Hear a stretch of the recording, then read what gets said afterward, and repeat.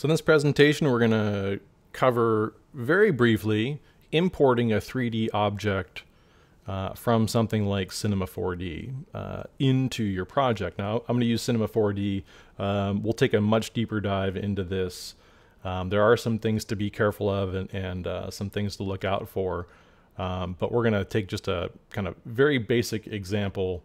I'm going to jump into Cinema 4D, and I'm just going to create a standard tube object. Now, this tube I'm going to choose because it has kind of a negative space in the shape here.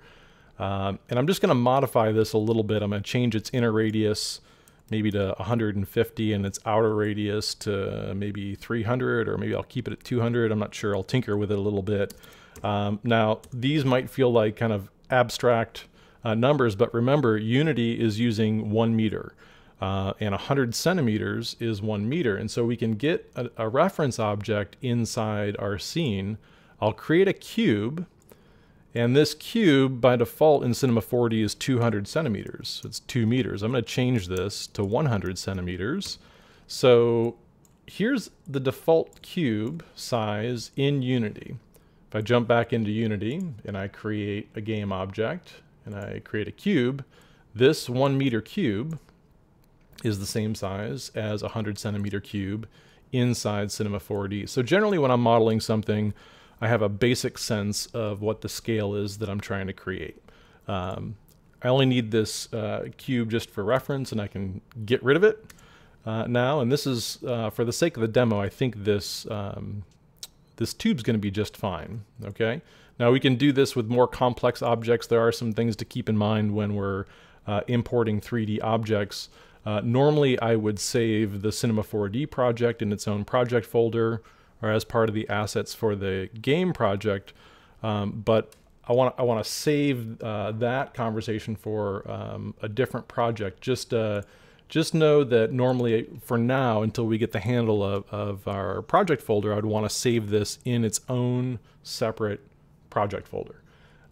Once I do all the modeling and create everything that I want, and I want to bring this thing into Unity, the first thing is make sure that I save the Cinema 4D project in the same way and conventions that we've covered in previous 3D design courses. And then what we'll do is we'll choose to export. So I'm going to choose File, Export. And in order to get this model into a format that Unity will like, we'll use this FBX format. Now this is a fairly universal format. So I'll choose File, Export, FBX.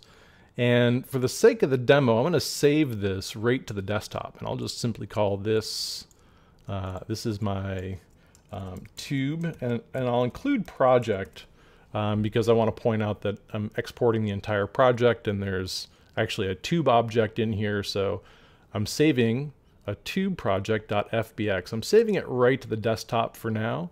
Again, just for the sake of the demo, I'm going to let this export settings window default because everything should work just fine. We'll take a deeper dive into this window at a later time, and I'll hit OK. So now if I jump out to my desktop, you'll notice that we have a tube underscore project FBX on the desktop. I'm going to jump back into Unity. Now, I've kind of strategically placed Unity, the window, with a little bit of overlap here, just because of, I'll share a couple of different methods for importing this, this model. I'm going to go to my Assets folder. I'm going to right-click and choose to create a new folder, and I'll call this Models, or 3D models, or, you know, level parts, or whatever makes sense. I'll double click and I'll go inside that folder, and I'll just click and drag and drop directly into the Unity interface. Okay, so that's about the easiest way to import this. When we do, you'll see that we get a tube project. It generates a materials folder, so in the event that we have materials, I didn't create any materials for this, but they would have been exported as well. There are some things to keep in mind when it comes to materials from other 3D modeling environments, and we'll cover some of those a bit later. Alternatively, what we can do, we could choose to import a new asset. This is an asset that we can use for our project.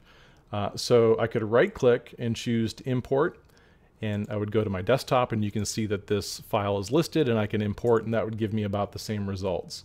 Alternatively, I could also go to Assets. In fact, let me go to the root of my Assets folder to demonstrate this. I'll go to Assets, Import New Asset, navigate to the location of my FBX, and I'll import. This gives me the import in the folder that I was looking at. So I get a materials folder. Okay, I already had a materials folder, so it didn't overwrite that. But I end up with the 2 project. Now this is redundant, so I'm going to delete this in a moment.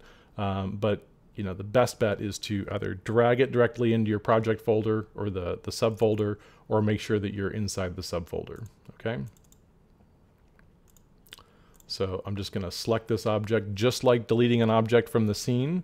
I'm going to Command Delete or right click or Control Delete, and I'll use the version that I imported into my models project. Now, you'll notice that when I drag this out, let me get rid of my reference cube here, Command Delete.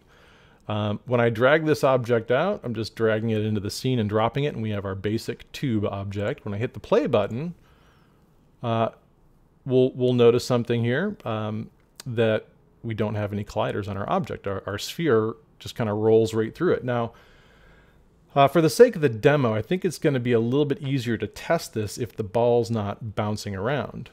So I'll make a few quick adjustments so that I can debug this or test my environment a little bit more efficiently. And the first thing I'm going to do is I'm going to go to my ball object, and I'm either going to remove the bounce ball physics material, or I'm going to go into my material folder and take the bounce ball physics material and reduce its bounciness. Okay, either one of those will work. I'm going to reduce the bounciness of the material.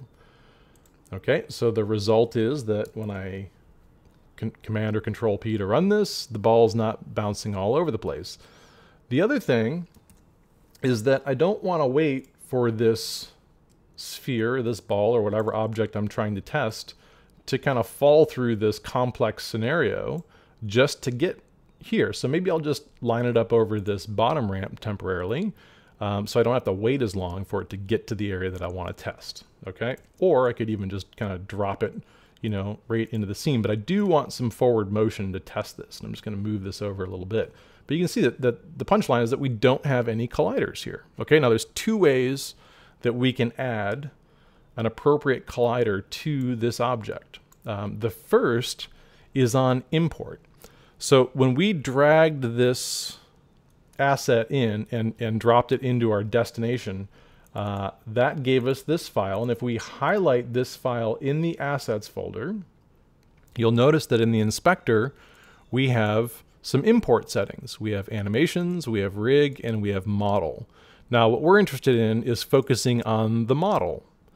And with the model tab, if we look through all of these options, you'll notice that there's a generate colliders. And if I check generate colliders, what will happen when I hit the apply button, we have to hit the apply button, is that it calculates the geometry of this object and applies a collider that's the same shape as the object. Okay, now if I hit the play button, you'll see that we get this result of we're landing on the surface. Now, this object that we dragged into the scene is a prefab object, or it's a reference object. Okay, and this object is referencing this file that we've imported. So we have an instance of this file. So any change that we make to this file, if I select it, or this asset, if I change any of these properties and hit apply, it's gonna update any instance that's been placed in the scene. So I'm just gonna move this over a little bit so we can see this a little bit more clearly. You can see that we can fall inside the object. So, you know, there's a lot of things that lend itself to, you know, experimenting with some simple 3D shapes. Now, this object, we can apply materials to this object just as we normally would. If I select this object inside the scene hierarchy and I go into my materials, I could take, let's see, for the sake of the demo, I'll just grab this material. You see I'm trying to assign that material and there's nothing doing.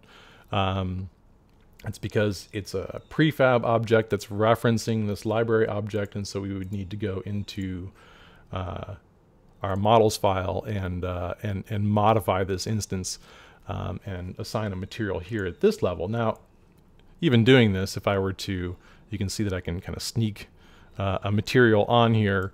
And then once we do that, if we go back into our model, we should see either an update in here or we'll see the update over here. So things get a little bit tricky. Right now, we just apply the material to the instance, and we'll talk about the relationship between the object, the reference object, or the instance of the object that's inside the scene. So let me just Command Z to undo. I'll back up a little bit until we get that material removed, and we'll talk about the nuance of that later. So again, that's selecting the model in the assets folder. In the inspector, choosing the model tab and making sure that generate colliders is checked. Now, if I uncheck it, I need to hit apply. When I hit the play button, we should get what we expect, which is that we're not interacting. Alternatively, what we could do is we could select the object that's been placed inside the scene, okay, that does not have colliders applied to it, and we can go to Components, Physics, and we can choose to manually add colliders to it. We could add just some simple colliders.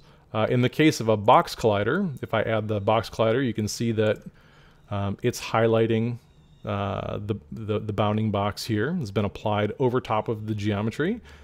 This is a very simple and efficient collider, but we won't have the benefit of this negative shape, okay, because this is just a simple box collider. I'll go over here and I'll remove this component. With that tube selected, I could go to Components, Physics, and choose a couple of different ones, but if I choose Mesh Collider, that will use the mesh of this object. I'll hit the play button, and you'll see that now we get that negative space back. So it uses just whatever the geometry is in that model. So this is optional, but I wanted to get this information to you. There will be a time when we're required to take some simple models that we either make or that we find and incorporate those into a project. But I wanted to give you that opportunity for this project because it lends itself to it very well. So we'll push forward in the next presentation, talk about a couple of other options that we can play with the physics, and then we'll make a pass to kind of clean this up and then submit our project. So have fun with it. Stay tuned to the next presentation.